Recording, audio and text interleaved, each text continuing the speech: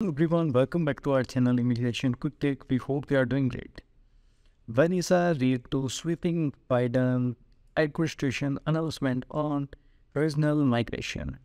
Vanessa, a migration expert, welcomed the Biden administration announce of expanding legal pathway, creating regional refugee processing center and family reunification for key countries.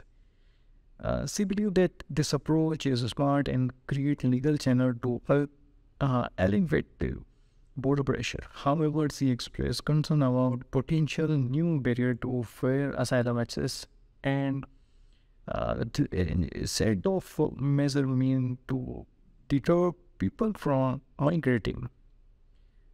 She also believed that the announcement was missed opportunity to announce TPS redesignation and new designation for a nation such as Guatemala. She stressed that the immigration system is outdated and defunction, and only Congress can deliver a long overdue legislative solution. However, she criticized Republican for obstructing legislative solution and proposing extreme policies that would inject chaos, security, and diffusion. Hopefully, this information is helpful for you. See you soon in next video. Till then, take care. Bye bye. Thank you.